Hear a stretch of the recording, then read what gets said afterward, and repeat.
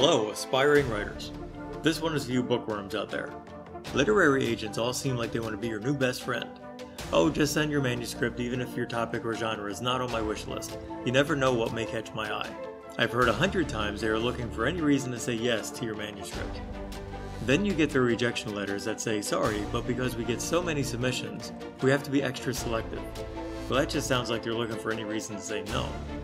And then the worst.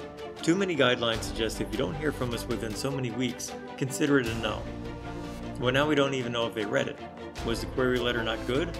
Was the first sentence too shabby to exist beside the likes of Jessica Strawser? Hi, Jess. Hi, caramba. The submission struggle is real. If you like my takes on writing, please tap that subscribe button so you can join me each week for my latest Rant on Writing. And tell me your experience in the comments.